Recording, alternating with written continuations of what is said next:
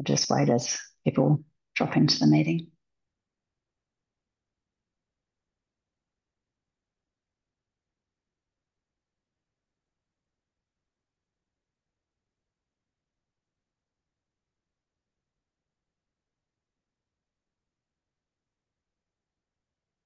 Okay, well, welcome everyone, and thank you for attending this special Manna webinar for the University of New England.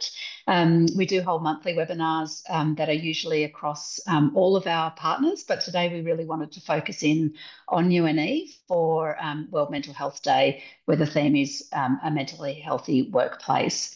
So I want to start by acknowledging country, and to do so and think about the way in which the custodians of this land have, through their oral history, really created safe and secure places of being, places of working and coming together, and community through an oral history that tells us how to work well together, to be together, and to respect each other across different cultural groups, across different lands, and to acknowledge and to truly acknowledge that deep history that we have in this country, and to think about the ways in which we can learn and grow going forth in relation to how we create mentally healthy spaces that we're all in our different parts of our lives. I'd also like to acknowledge any Aboriginal and Torres Strait Islander people who are joining us today, and to the contribution that our First Nations working group have to Manna Institute, and also to the broader Run group as they continue to grow and shape the ways in which we work as allies to create mentally healthy spaces in which we all operate, regardless of our discipline background or the roles that we play at the University of New England. So today marks World Mental Health Day, and today, as I said, the theme is mentally healthy workplaces, and it's particularly poignant, I think, given the new psychosocial legislation that all workplaces in Australia must meet, but also to acknowledge that 65% of the Australian population is of working age. So workplaces are a really key place in which people experience mental health, but also distress that might be caused in the workplace or from any other part of life, whether it be somebody themselves struggling with their mental health, supporting a child or somebody else in their life who's struggling with their mental health, but also as points of transition. And we know that these are really important parts of mental ill health. So young people have massively increasing levels of distress, and particularly since COVID. And so we obviously house a lot of young people coming into university. And so the way in which we also think about our students in this workplace in relation to their mental health and wellbeing, and how we might be able to ensure that we're providing the right sort of support and caring environment, both to avert any sort of distress, but also help people through a help-seeking journey to the sorts of support that they might need.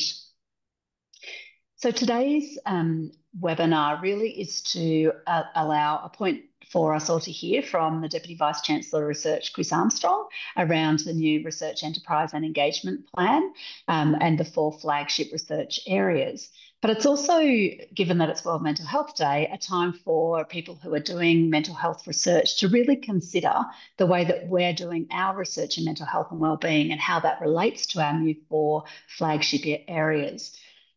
As the Director of Manna Institute, I find this a really exciting time for UNE to be able to galvanise around 4 different areas that all intersect with the ways in which we do research at UNE, which is community embedded, looking for solutions to particularly issues for regional Australians, as well as obviously more broader nationally and internationally.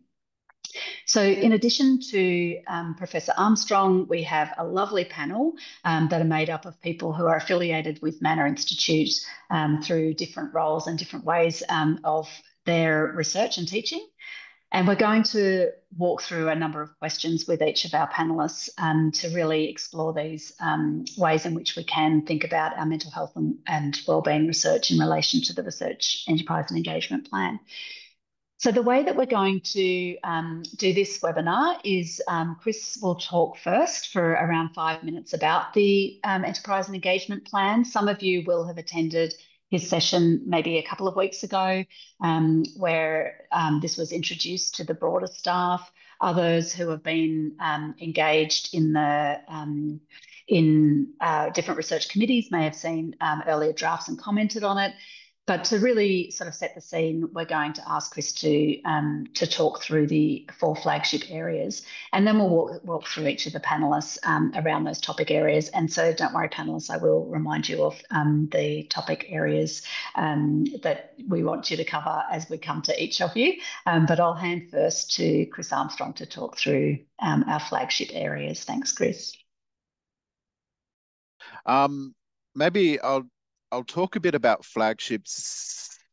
Hoping that people can hear me. I've got a bit of an unstable connection and a lawnmower in the background. But I'll also just give you a bit of a flavour of the overall plan as well, and then I'll go into a bit more depth on the flagship. So the plan is being developed over the last many months. As Miff mentioned, some of you will have seen the forum a few weeks ago talking through the plan, but really there are a number of different initiatives in the plan. Some initiatives about building collaboration, improving research infrastructure at the university, supporting a research culture, improving culture for early and mid-career researchers, supporting grant application activities and our HDRs. A few initiatives we're doing in research at the university, and looking at any risks that we might have, like key person risks, or how do we manage research in a safe way and compliant way. Some initiatives around Indigenous researchers, and also initiatives around how do we better have systems that enable our researchers to work with external organisations and end users. And so it's a plan that's really is in the broadest sense of the word. So academic researchers, professional staff and technical staff working in research, and students as well. But also importantly, how does research then feed into teaching, learning at the university? A key part of the plan is the conceptualization of a set of flagship areas. So the way we think, we as a community or a society are faced with a number of really big trends or mega trends. Some people heard them referred to. So things that are really driving the way that society is moving. We think about climate change, we think about health, we think about digital technology. So what we've done in the research plan is develop a set of 4 sort of overarching flagships that really become an organizing principle at the university and outside of the university can collaborate together and work together on some really big, challenging, difficult problem domains. But the domains that are in these flagships are ones that we have strengths here at the university, historical strength, and a lot of work going on across all 3 faculties. So I'll just talk through the 4 flagships. I'm lucky that I know about Manna because I've been working with Miff and the team on Manna Institute since the first week I arrived at the university, which I think is 2 years ago today even. So there's one flagship which is about One Health, and what we mean by One Health is particularly about how human health overlaps with environmental health and overlaps with agricultural health. So in that domain could be things such as zoonotic diseases. We've all lived through a COVID pandemic. We know about Hendra virus, where viruses move from animals to humans. That's kind of their One Health concerns, but also issues around mental health that might be triggered by environmental factors is another One Health concern. That could be whether it's about people that respond to the chronic concern about a changing climate for their family, or it could be people responding after an event such as a bushfire or a flood. What are the mental health concerns there in a One Health sense? And this kind of also relates to the second flagship, which is around sustainable agriculture and environment. So again, in a world where climate change is changing the way that of farms, changing the way that people need to manage their farms and their animals, stocking, destocking at times of crisis, and what impact does that have on people's resilience and mental health? And also, are there technologies that we can help to address those? The third flagship is on digital futures, and this is really about how do we, as a university, in remote sensing, in artificial intelligence, growing areas of ICT, how do we bring those areas together and channel them towards helping us address opportunities, helping us in our teaching and learning practices? How do we deploy them also to areas of importance for end users? And I think, again, one of the critical factors of Manna Institute is that it's about mental health, about deploying digital futures or digital technologies to better open up access to people in remote parts of New South Wales, Australia, to mental health services, to family and friends. How do we enable that through a digital setting? The fourth flagship is really around renewable energy zone and emissions reduction, again, environmental. But a big part of the renewable energy zone is about our whole economy and our communities are going to be transitioning 20, 50 years. We'll be moving from communities and an economy that's based basically around coal, electricity production and power production to communities and an economy that is drawing on renewable energy. That will mean different things to different people. For a person that could be living in, a coal mining town, it might mean your community is about to face a big change in the world.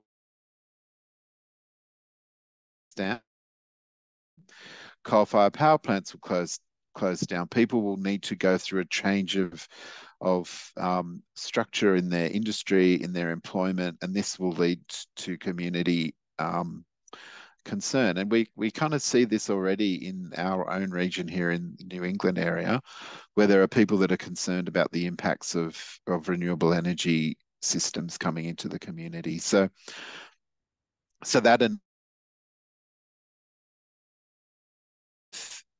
mental health and mental wellness for individuals as well as community groups on that renewable energy space. So I hope that kind of gives people a picture of both of the plan itself and also the four flagships.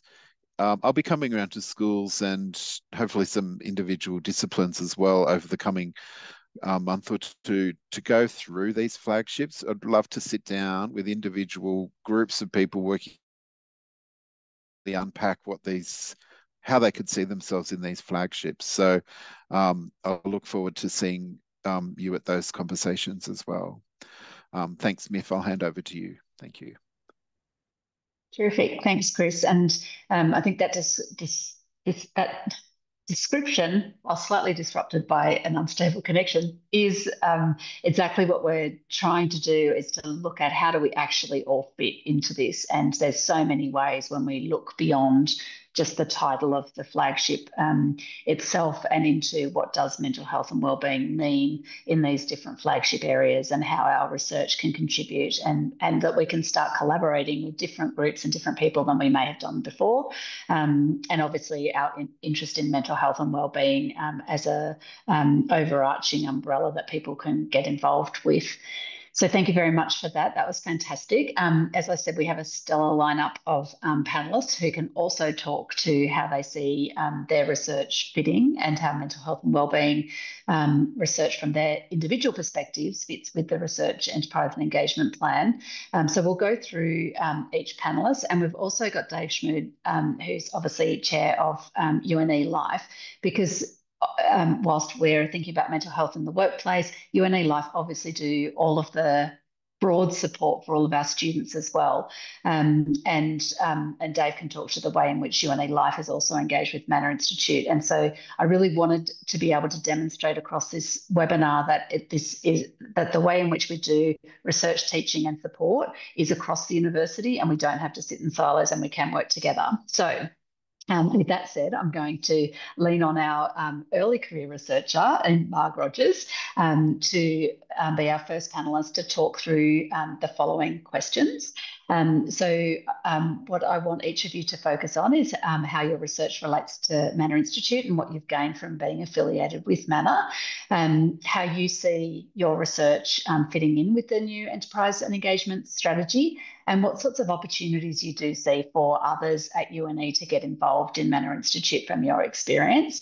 So to introduce Marg, as I said, she's our early career researcher from the School of Education. So over to you, Marg. Thanks, Mev. That's great. So my research fits within the child, youth and family stream of the Manna Institute, and I research marginalised voices within families and education, especially in regional, rural and remote communities. Specifically, I research ways to support the wellbeing of military and first responder families, and also early childhood educators in regional, rural and remote communities.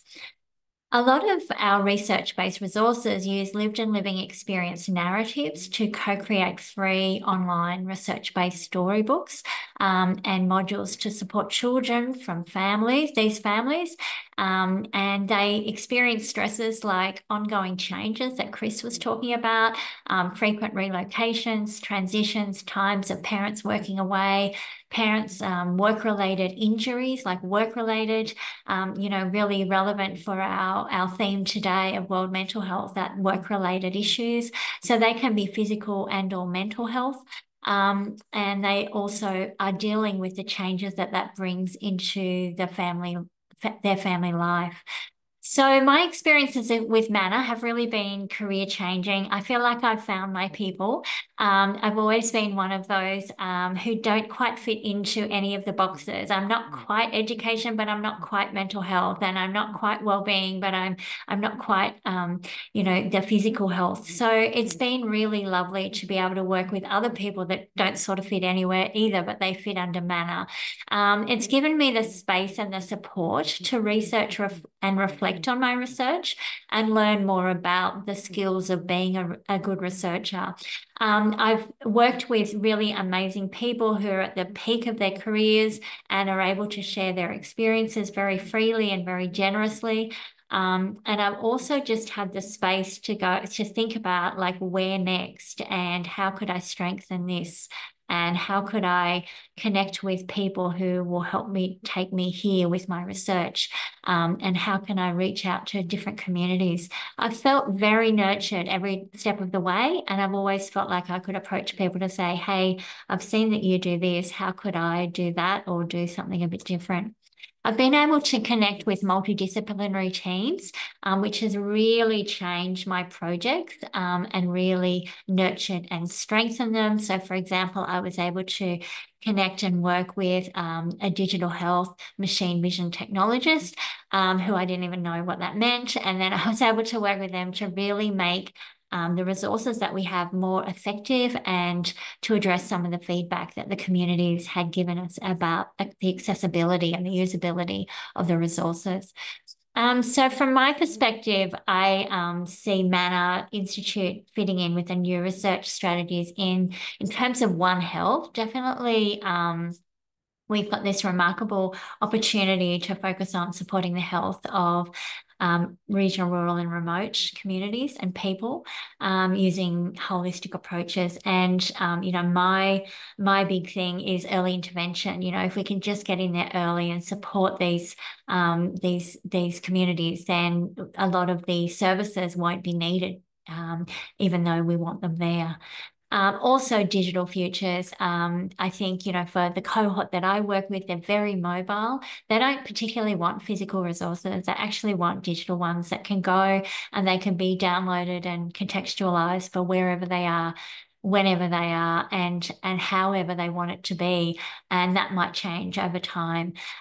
So I really think that that can be, you know, really empowering. And so for the families, I would even argue that they need to have one doctor that they start with and that moves with them, you know, and they have this digital health and one counsellor and one social worker that is case managed, and they can use them wherever they are in Australia or in their overseas posting, so that person, they really build up those relationships. And I think, you know, Manna could be leading the way on that, and UNE can be, because we've got all of the elements to bring that together. And I think that, you know, if you are thinking about joining Manna and you're in UNE, just do it. You won't regret it. And I think you'll also find your people as well, and you'll be able to, you know, really engage in some meaningful research. Thanks so much, Marg, and I love the find your people part of that. I think we all thrive when we find our people, and so that's a really nice way of articulating your experience with Manna, particularly as a dedicated early career researcher with us. So thank you so much. So moving on to Sarah Wayland. So Sarah is in the School of Health and is the Manna Institute mid-career researcher. So each of the universities had to paid positions, if you like, only a very small portion of time. And Marg and Sarah are our two. So over to you, Sarah. Thanks, Miff. Really lovely to be here today, and also considering the event that we're running externally this evening in Armidale, talking about bringing the community together and priority setting to make sure that we're truly listening to people's voices.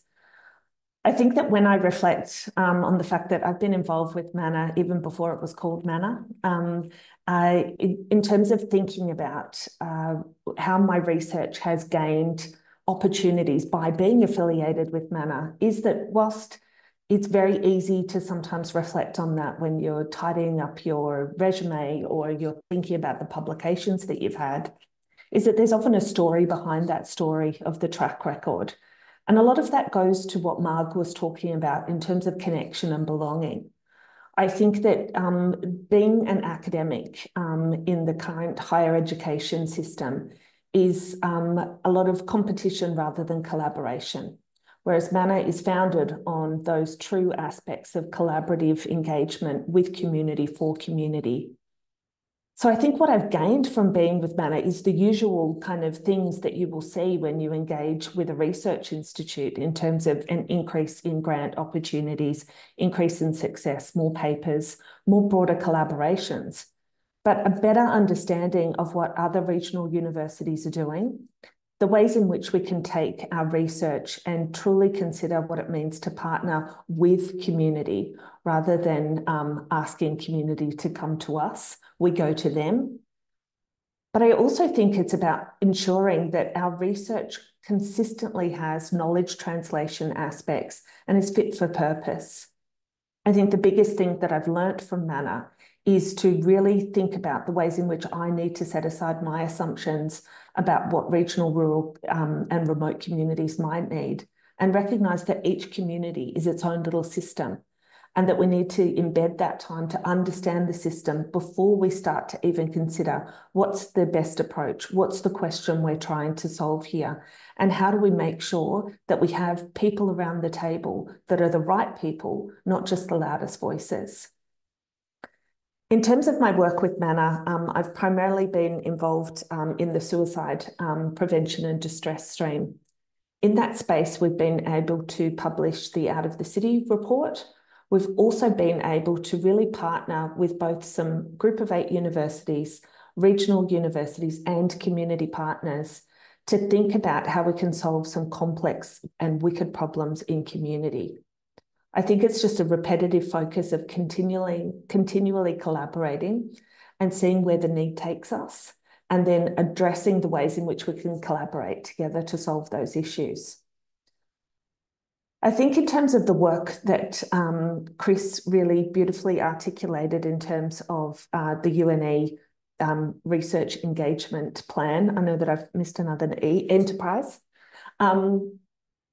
is that the plan talks about what we can expect from the work that we do, but how we can look across ways across our university and think about how we're all doing very similar work for the community, yet we're coming at it from different lenses. I think having those flagships that allow us to see where we fit and where those opportunities are means that the pre-work that's already been done by Manna allows us to really keenly see, like for myself, that One Health approach and the digital futures focus really cements to me that UNE is the place to be in terms of the research that I like to do for communities around suicide distress, trauma, and dealing with those environmental, external and internal factors that impact people's health and well-being. I think just to finish up, that one of the key areas that I've seen the way in which Manna has been able to help me in my role is not necessarily about my profile and moving forwards, but to provide opportunities for people in my teaching teams, in my research teams, in the roles that I've been seconded into, because it allows me to offer mentoring to other people that might not have been able to be given mentoring, to connect people outside of UNE to other universities to hear what they're doing, and conversely, those universities sharing back with us so that we strengthen that network, as well as thinking about how all of this work trickles down to student experience. So the Healthy Campus initiative that's been run by UNE Life is being evaluated by Manna, and it proposes an idea of a whole of university approach to good health and wellbeing. And I think anything that we do for ourselves as academics or professional staff will impact the ways in which we meet the students that are coming to us for learning. So I think I would really encourage people to not just think about what is this going to do for my track record, but how will it shape all of the balanced opportunities that we have as academics. So thanks, Miff. Thanks so much, Sarah. And yeah, fantastic summaries by both of the people who are most involved in Manna. So I'm expecting absolutely the same from all the rest of our panel members, just to calm all your fears about how much you can talk to the nuance of Manna. But regardless of how much engagement you've had with Manna or otherwise, you've all in some way put your hands up to be connected with Manna, and that's why it's so important that we're having this broad conversation. So I'd like to hand now to Stuart Walk, who's in the School of Medicine, to talk to his experience with Manna Institute. Thanks, Stuart. That's okay. You probably saw the slightly panicked expression going, oh, crap, I'm next. So I should probably start very quickly with a comment that I have just returned from 2 months in the UK and Ireland. I'm still jet lagged. So bear with me if my fuzziness comes across a little bit. I haven't particularly prepared anything, so I'll just focus on the 3 general questions Miff posed to us. And the theme I want to pick on, and I'll use some of the words that Marg used, but change them slightly. So Marg spoke about found my people.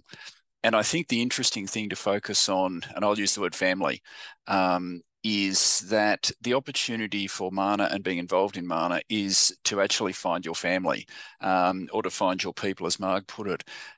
My work is around intellectual disability, and then looking at ageing of people with intellectual disability in the intersection with mental health and rurality. That is technically classed as niche. There's not a lot of people in that area. And so finding your family was very difficult for me. Miff and I have a background in terms of the Collaborative Research Network, the CRN, going back to 2013. And that had a similar sort of role for me in terms of having peers and collaborators to bounce ideas off. Many of us were not in that disability area, but it was an opportunity to, I guess, find some peers and support. And what I love about Mana is this opportunity for people to get together and to actually think about where their research sits. And then this is tying in, I guess, to some of the ideas about the REAP, because I can't remember what REEP stands for, so I'll call it REAP, is how we actually intersect across those 4 areas. And One Health is a really obvious one, I guess, in terms of mental health. However, if you're looking into sustainable agriculture, and I'm going to put my disability hat on for a second, there's issues around workforce, and we've got lots of people with disabilities who are underemployed. And there is then opportunities through Digital Futures to be looking at how we can use technology to support people with disabilities to engage more in the agricultural sector. And so there's all these intersections across there. And I think Mana's perfectly positioned to pull a lot of those together.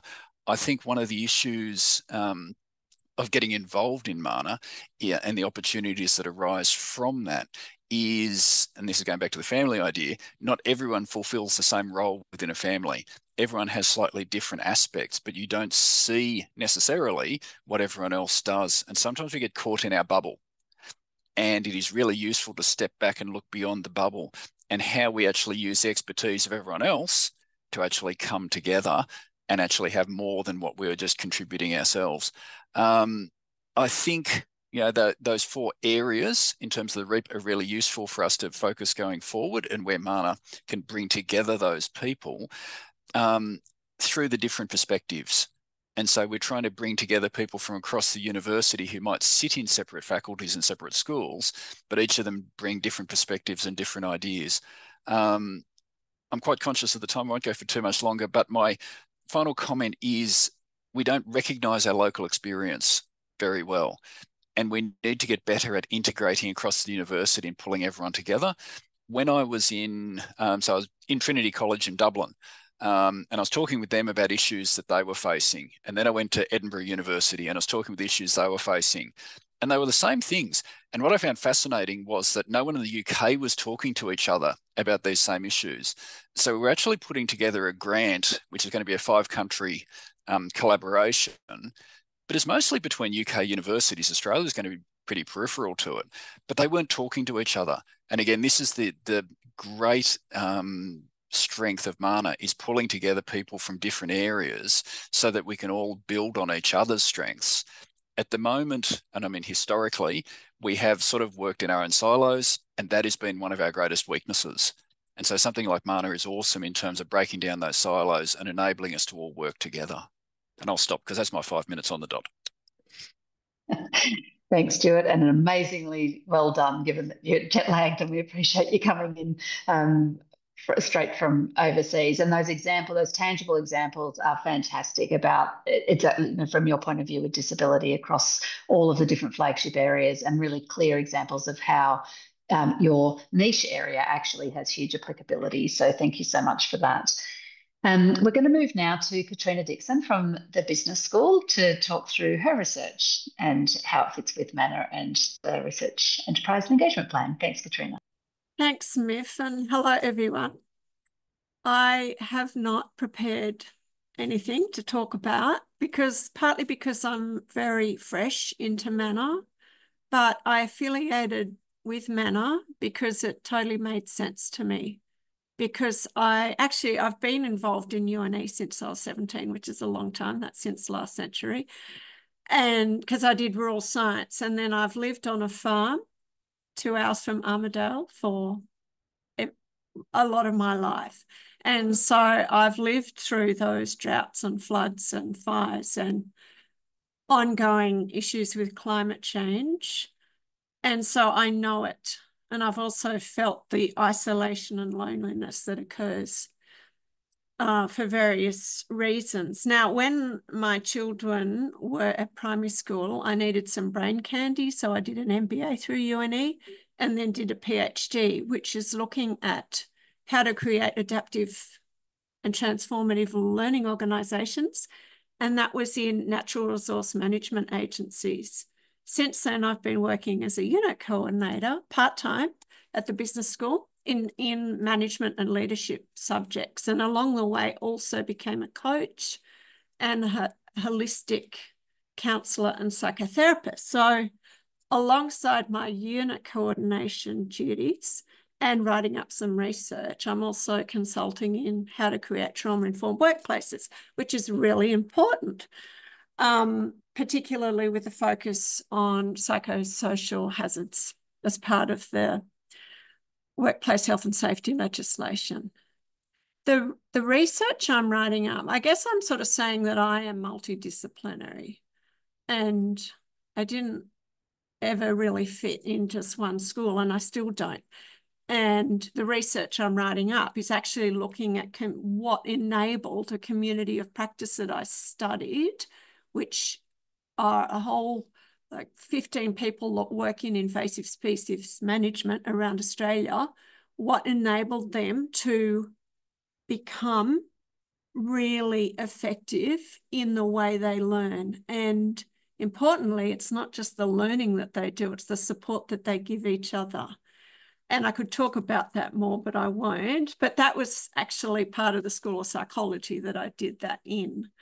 So when I read about Manna, I thought, well, I'm a really neat fit there because of everything that I've done. The One Health, really like to hear about that.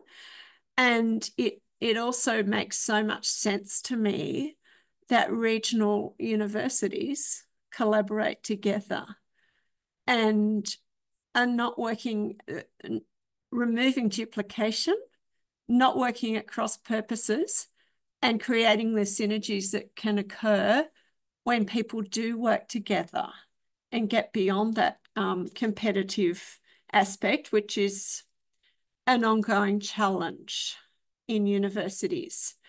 So Miff, I don't know if you've got any questions of me that you want to add, but I will throw in that I teach units in, I've just finished business communication and moving into organisational behaviour and then executive leadership, organisational leadership, which are mainly postgraduate units. But I suppose unwittingly or unknowingly or whatever, I see myself as a bit of a gift to those students because of the background that I have. I know how to build rapport. I know how to be empathetic because of these additional things that I bring or skills and experience that I bring. And I'd love to see that more, that sort of experience and skills ripple out amongst other academics, because I know that it's not always the case because the students tell me. So that is potentially another layer, although it might not be a primary goal of Manna. That could be an additional goal of Manna, is to see some sort of ripple out effect. So I'm going to end that there, and if you've got any extra questions for me, I'll give it a go. That's fantastic, Katrina, and we will definitely try and leave enough time for question and answers at the end. Thank you so much, and thank you as a sort of relative newcomer to Manna to give that your patchwork quilt, I guess, of how you got to be where you are, and that's exactly as you're talking to Chris's point about how the research that we do also has to intersect with the teaching that we do and the student experience. So thank you so much for pointing out those parts of the puzzle too. And so now we'll move to Neil Smart. So Neil's from Science and Technology, so continuing our theme of moving across the university and representation from a variety of different disciplines. Over to you, Neil. Thanks, Miff. So I jotted down the questions, so I'll go through them one by one. The first one relates to how does my research relate to the Manna Institute? So I should explain what I've spent the last 25 years doing, I suppose. So I've been working with people with fairly advanced chronic disease, so heart disease, diabetes, lung disease, kidney disease. Many of these people are towards the end of their life, and they recognize this because the statistics are freely available for them to look at. So many of them know they're probably entering the last quarter of their last 5 years or so of their life.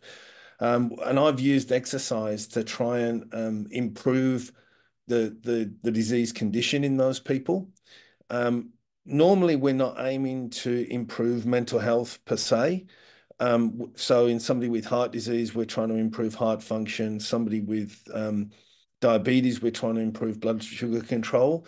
But as a consequence of doing those things, one of the things that does improve probably the most is health-related quality of life.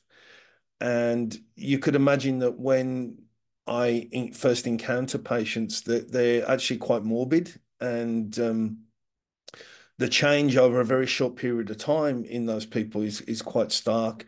And being able to impact people's lives in that way is, as you can imagine, quite rewarding.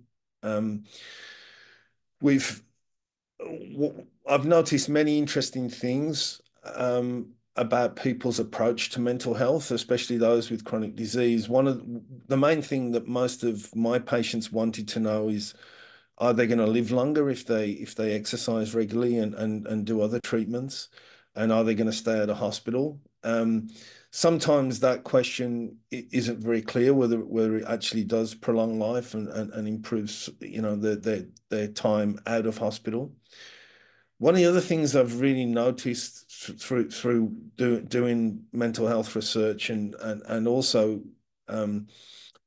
being involved with Manna lately is that the stark difference between older people and younger people's mental health, because some younger people do actually get chronic illnesses, and I've noticed that older people are a little more accepting because they are towards, the more closer to the end of their life naturally, and younger people actually sort of go through the denial, anger phases because they feel like they've kind of been cheated out of some life. So that's how my research relates to mental health. As I say, it's not something that I would normally. Mental health isn't the primary thing I'm usually looking at. I'm looking to improve some of the body's processes in managing that disease. But especially in the year or so that I've been involved with Manna, I've noticed that the one thing that does improve the most and change people's lives the most is the impact on quality of life that we can give them through helping them. The second part of that question, that first question, was what have I gained from Manna? Well, I've certainly gained access to other researchers that are doing similar work than I am. Maybe not directly in the end stage of life and chronic disease, but certainly how people measure changes in mental health is an ongoing item that it's constantly evolving, and so having access to other researchers who are trying to quantify changes in mental health has been really useful for me. I've also been exposed mainly from mentoring younger researchers, giving them feedback on grant applications and things like that. I've actually learned about new technologies and new methods to capture mental health measurements. But I would say overall, though, it's just enabled me to build collaborations by being involved with Manna. The second question that we were sort of asked to sort of comment on is how Manna can enable us to address the flagship components as part of the university's research strategy. And the obvious one of those flagships that's applicable to people with chronic disease and mental health issues is the One Health aspect, or the One Health flagship. And I think Manna has provided a vehicle to enhance the holistic treatment of patients. So I'm often aware that giving patients exercise, encouraging them to be physically active is going to be really beneficial for them. But there are probably other things that they can do at the same time that are part of the overall jigsaw that can give the optimal change in mental health in those people. And one of the key things that I've noticed in Armidale is that access to especially specialist care for people with chronic disease is fairly limited, because sometimes we have visiting specialists in this town, but they're not here all the time. There's usually quite a significant waiting list to access consultations. And so this rural focus is really important. And I think the other flagship of Digital Futures is extremely relevant in trying to combat the problems people have with chronic disease, in actually seeking, you know, the specialist care that they need. And that doesn't just, you know, relate to how quickly they get treatment. It also impacts whether they have to travel, especially when they're chronically or terminally ill. That's a major issue. And also the cost of accessing this care. Perhaps, you know, many people have to go to Sydney, for instance, to access, you know, care when they're at the chronic disease stage. And so the Digital Futures is a way of actually combating this with things like telehealth and you know, and preventing the need to travel, and unless people actually need specific treatments that can't be done, you know, in a digital environment. So I do think at least two of those flagships are extremely relevant to Manna's work. And then the final question is, what opportunities are there for others to become involved in Manna? Well, I can only really speak to my own experiences. So I think I did a workshop recently for postgraduate students and gave them some of the tips based on my experiences on how to publish their work and publish their work in good places as well that have the most impact. I've also I regularly mentor a junior researcher in Manna, and I've also looked at and provided feedback on some of the grants that person's written. But I suppose to answer the question in a more broad sense, I think that Manna offers an opportunity for other people to access new ideas, and I've personally benefited from that, and ways of approaching mental health research. I think that the new information I've received just from mentoring somebody else was actually quite surprising. I got a lot out of mentoring somebody else. Perhaps one of the ways, or the thing that I was most important that has benefited me, has been that I'm working with a younger person who's far more technologically agile than I am, and that's really useful for somebody who wasn't brought up with technology and has to clunk around and find passwords and things and I can get things working eventually, but having access to a younger person who can help me with that has been really helpful and important to me. So it's kind of been a two-way street in regard to the mentorship that I've offered. It's been a great experience, and I'm really glad, Miff, that you asked me to be involved. So thank you very much. Terrific. Thanks, Neil. And having mentored many people in my life and been mentored by others, I think that's one of the most rewarding things that you can participate in. And obviously there is a mentoring scheme through Manna. So thanks for pointing that out too, Neil. If you do have a question of any of the panelists, feel free to put it in the Q&A. If we don't get time for them in the webinar, we'll definitely get back to you. And Liz will put into the chat as well our website if you don't have it, although actually it's not in the background, but anyway, if you do Google Manna Institute, you'll come to us. But to finish off our panel, we have Dave Schmood, and so this is a bit of a shift because obviously, as you all know, Dave is not a researcher, but it plays an very important role at UNE in terms of student support and the way in which holistically we support students through UNE Life. So over to you, Dave. Thanks, Miff, and thank you very much for the invitation to be part of the panel. Our relationship, as Miff said, I'm the CEO of UNE Life, which looks after the co-curricular space within our students, and that of course is broadened. One of the key components of that is sport at UNE, which has a huge engagement from our students and staff and broader, I should say, wider community here. And with us back in October, so it's quite timely. Well, today's Mental Health Day International. Tomorrow is our first anniversary for the UNE Healthy Campus campus program. So this initiative started a year ago, and it bases off the World International, sorry, I should say the International University Sport body, which is FISU, which came up with a program and an initiative called Healthy Campus. And we took it about a year ago and shook it up and changed it a little bit, and very much targeted towards, particularly for this initiative and partnership with Manna, around staff. And the program was very much aligned to working out of to improve health outcomes, both mental, physical, and social health. And on the back of those who would know UNE, being a couple of years of COVID, then a year of tornado and some engagement, or so some disruption here, I suppose, with staff. Particularly, we found that that health was one of the things that the university really needed to prioritise. So what we did was, with Manna, we offered at Sport UNE a program which gave UNE staff 6-month free use of the sports facilities and health facilities, which is a gym, fitness classes, and a swimming pool.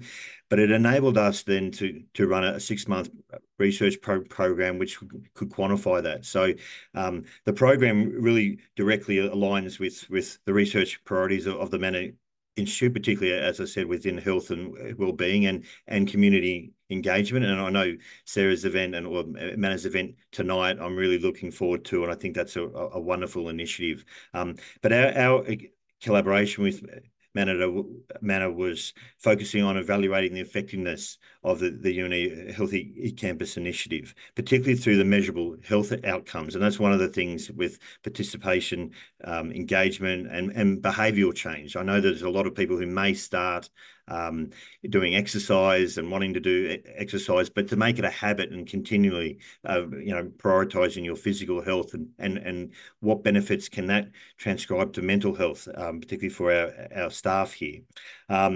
So I think the association was incredibly valuable and something that we gained huge insights with.